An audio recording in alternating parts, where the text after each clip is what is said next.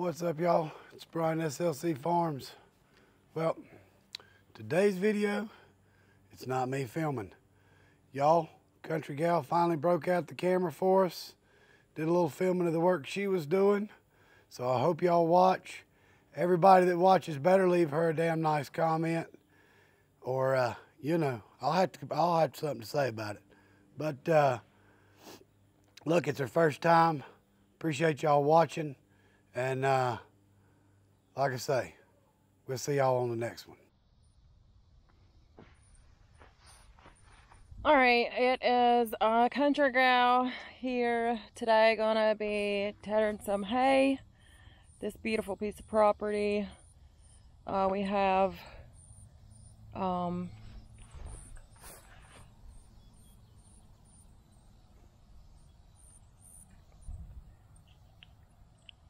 anyways, you can't see much of it from here, but it's a really nice piece of property. We've got some new ground back there that still needs a little bit of work, and will definitely increase our hay supply. But anyways, I'm not the best at this, so I'm gonna get in the tractor and get going. Maybe have some shots for y'all to see, and let's get it done.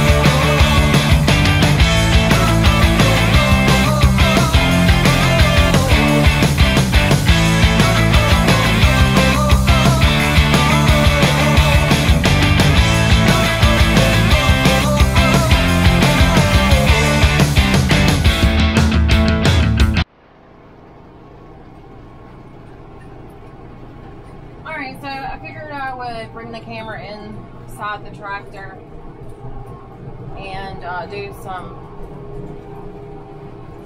views from in here. Right now I'm just going along the edge of the property and getting the outer areas that are sometimes due to the trees a little harder to get dried, but we've had a lot of trees taken out here, so right now we don't have too much on the edges right now. The grown-up stuff you see on the edges over here is new ground, and it's still a little rough, needs a little more work. So for now we're just going to work the original area, and we've got some good looking hay, and hope that we can get the good Lord to provide us with some sun and get this dried for us to get it baled up before more rain comes. So, see some nice rows that the mower made for us. Lays it down really nice. You can see through the dirty windows. But yeah, that's about it. Got the tater here behind us.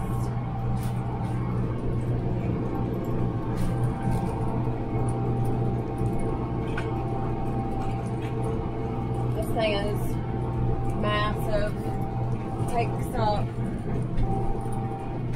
or covers a lot of ground, I should say, not takes up. Covers a lot of ground, gets the job done a lot faster.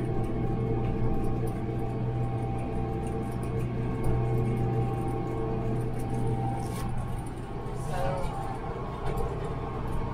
yeah, I'm gonna get back to it and check back in a little bit. Alright, so as Brian requested, I am trying to record some of what's going on today. Got almost this whole field done, but I've got a rod broken back here. I don't know if you can see it bobbing, but it's just kind of like a safety bracket, I'm pretty sure. And it's probably just broken off due to old age, and I don't think it's able to go back in there, but we're gonna get out and take a look at it and see if I can maybe rig it up so it'll quit bouncing. Got the good old Gorilla tape, so let's go and check it out.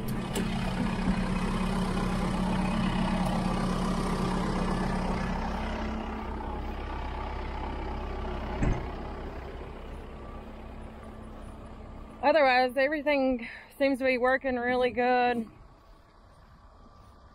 and no other problems.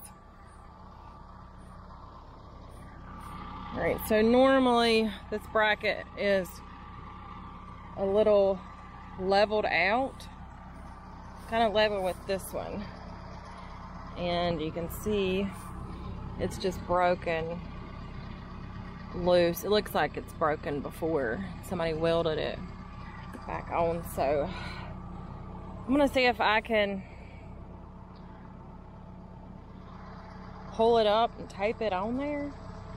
So definitely don't want the tines, pretty sure that's what those are called, swinging around, and this is bouncing and grab a hold of it and then it rips it off, breaks those. Then you got a whole other situation. So let's see if I can put you on here and fix it. Looks like it's already kind of bent. I'm gonna do that.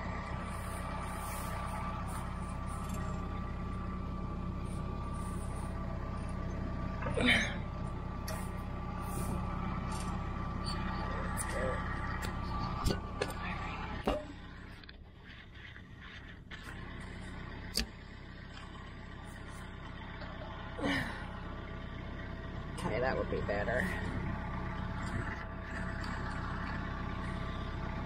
Let's see.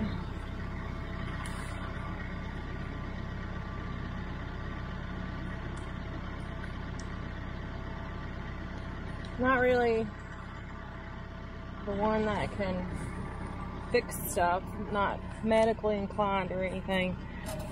I've got some common sense smarts, but I can jerry rig some stuff in a minute. Just ask Brian. We're gonna try to do this. See if this holds.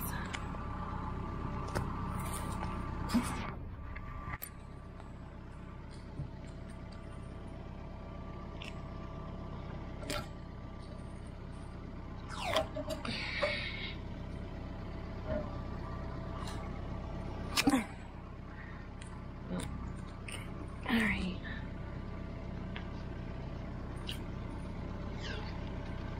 Don't really need too much of this, but we'll just do a little extra.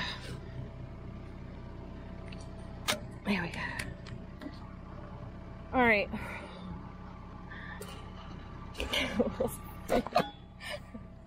See if this works.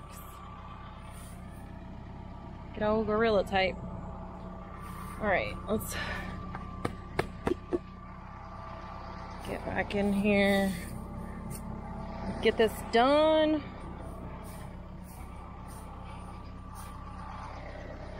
I think everything else looks a-okay.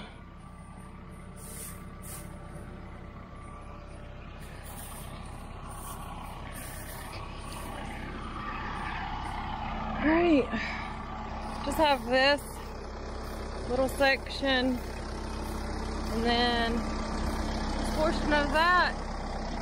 We'll be done here. So not too bad.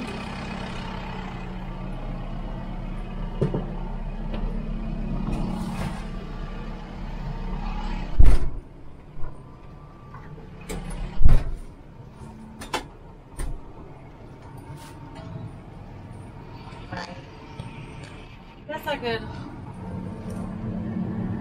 let y'all ride along. Trying to see the best spot. I don't know if that's gonna work or not. We'll see if I can situate you. Alright, I guess we'll try this vantage point. Kind of gets loud in here, so I don't know how much talking you'll be able to hear me. But at least you'll get a little bit of a view and ride along. Sorry about that.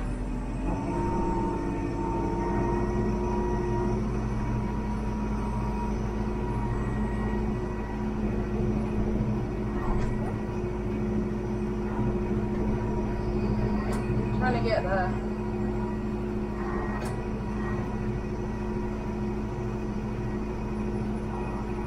there we go. Let's try that.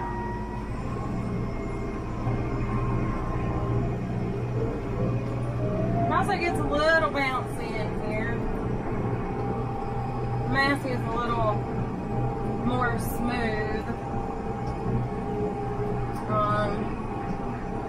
This upper part of this field isn't too bad.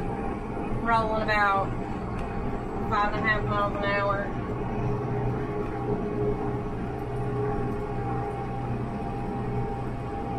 Not really much to see looking forward, I guess.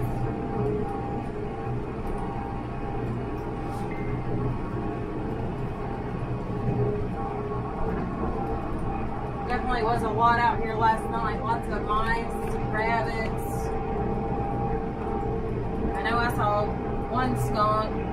Brian said he saw several out here on the upper field behind the little cabin. Definitely skunk sprayed, or maybe got mowed over. It's skunk all back there. bunch of vultures were back there.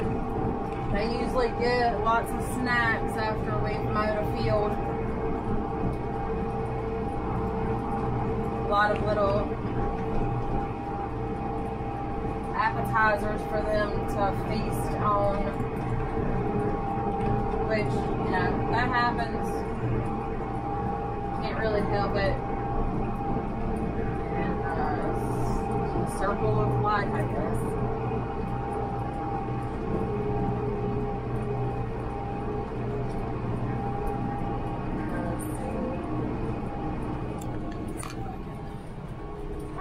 Hold it a little bit. There's a few more laps on this side.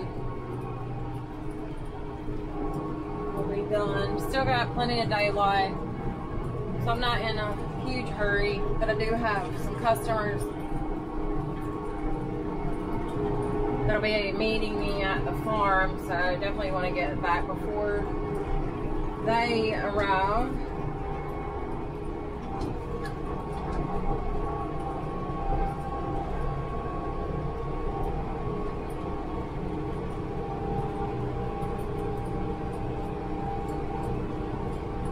I was definitely a little apprehensive to use this tedder. The one we had before was half, I don't even know, maybe a third of this size. Nowhere near the weight. Nowhere near the weight or the length. It would take 3 laps over probably what this one does. So it's really great to have, and it's pretty easy to maneuver around, and just can't make really sharp turns. But otherwise, it does a really great job. And anytime we can do the job just as well and faster, benefits us greatly, because majority of the time it's just us two trying to get all this hay done. And since we don't do square bales anymore and haven't for years out in the field, the way we do everything now is much easier, and a lot of times we just need somebody to drive a truck and maybe load the hay themselves to get it back to the farm, instead of having actual people out in the field throwing hay, stacking hay, unstacking hay, and then you go to deliver to a customer, and then you used to have to stack it again. So you're touching that hay in the field at the farm, then back on the trailer at the farm again to make a delivery, and then unloading it again at the customer. So you're touching that hay 4 times after it's baled.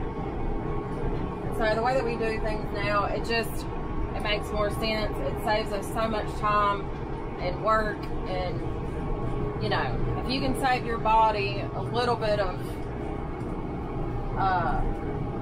ache and joint pain, whatever, as you get older, I'm all about it.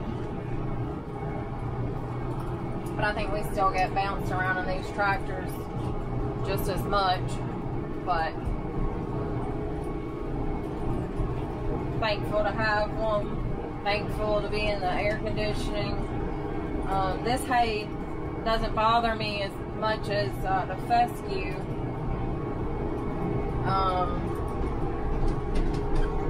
Actually, I don't think the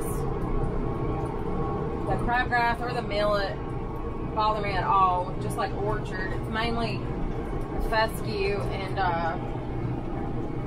some other grass. I'd have to ask Brian what it is, but it really tears up my allergies, and I start to feel my throat getting scratchy, and it's harder for me to breathe. It's not that serious. If I just step away from it or take a allergy pill, it'll ease up. And it'll usually ease up on its own once I get away from it. But growing up, I never had issues with any grasses that I know of. Like most people, I was allergic to like poison oak. But now that's kind of subsided. I might get a little lesion or place from being around poison oak if I am, but not like I used to when I was a kid. I would break out like crazy and have the good old pink calamine lotion on my legs and arms and face and all that stuff. Hopefully this camera view is not boring and I get to paying attention where I've got to drive and not paying attention to how I'm holding the camera. So I don't even know if this footage is going to be worth posting or worth watching. This is definitely not my thing. Growing up, I was always in my room playing the radio or my cassette tapes, whatever, recording myself singing. That I would do, but to sit and film and talk, it's just not my thing. I don't like my regular voice. I'm very southern, and yeah, my accent is a little funky. So yeah, I just don't like the sound of my voice when it's recorded. So that's why a lot of times I don't get on here and talk or say a lot. A little, looks like my taping job did not hold up. I was trying not to use a lot, but I guess I should have used more. We'll see how it does for a little bit. Then I might stop and try to fix it. I don't even know if you can see it bobbing around back there. It's pretty hard to see. But this section up here is all that I have left to do. And then we'll probably come back tomorrow and go over it again just to make sure we get it all dried out. You can see it's pretty thick, which is great. We really just have to pray that we can get it dried out and baled up and in the barn before the rain comes. It's like one of the most important things we've got to take care of. And we're definitely thankful for the rain to get our hay growing, but I think we've had enough. We've made up for the lack of rain, and so now we just need to dry out and be able to get this hay up. So I'm gonna finish up this field. Probably boring. Sound boring. And I don't know, I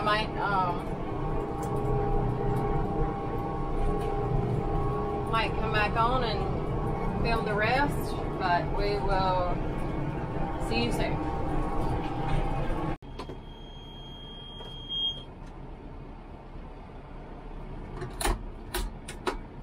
Alright, so I've decided to go out and try to fix this rod again, because it is banging up against those tines and tape is about to fall off, and I don't want that getting into the hay, and you never know, some animal might actually try to eat it, or customer find it, and then they will definitely not be happy. So I'm gonna try to do a better job at taping. One thing is, problem is it's got some grease on there, and so it's not wanting to stick. So I'm gonna put it back on here, see if we can get this taped up one more time. If not, I'll just have to leave it so I can finish up. Not a big deal. All right. See if I can. I wanted to try to line it up, but it is definitely bent.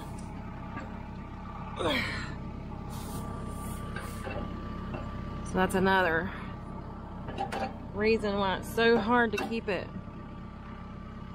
tight. Let me see if I can bend it a little more. Okay, that's better. Let me get this tape situated again. See if I can wrap it up. And also, this bracket right here has got kind of a sharp edge. So I'm sure when it's moving around, it's kind of cutting the tape as it bounces, but we're gonna try to double it up. Actually, maybe like quadruple to wrap this thing. I'm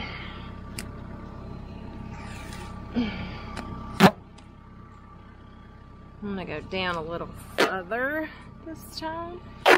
Brian's gonna be like, what in the heck did you do?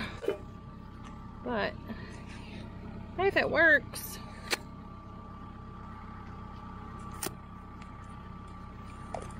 About one more.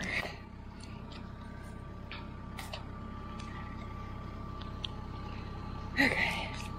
Not much exciting goes on when you're out here in the field unless something tears up. So, figured I'd record it.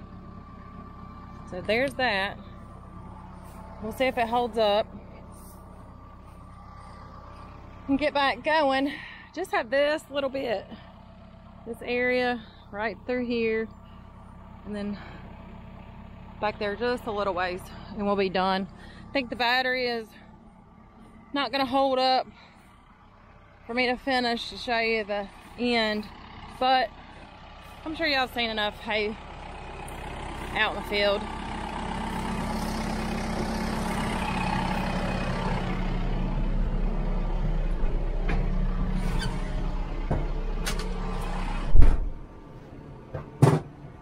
Alright, so we'll sign off for right now, and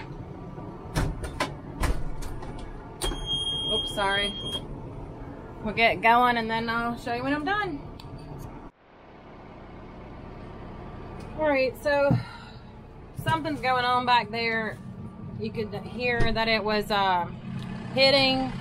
I'm hoping it's not too bad. We're gonna go check it out before the battery goes dead in the camera. From what I could see, it didn't sound good. Yeah, so it looks like these are locking up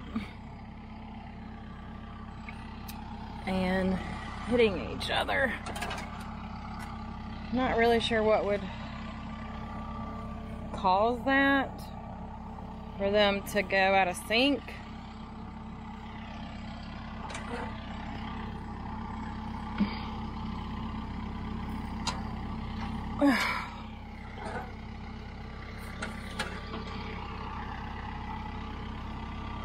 Alright, I'm gonna have to raise it up.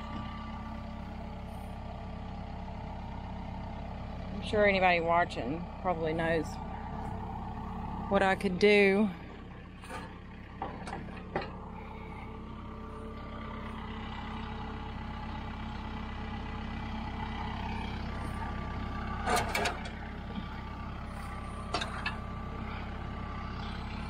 They were already kind of pinging against each other on this side. So I'm not really sure what got them to where they're closer to each other. Have to call good old Brian. But I'm gonna try a couple things first.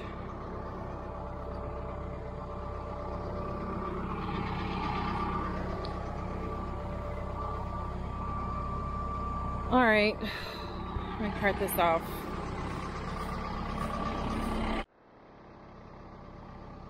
All right, so real quick, I have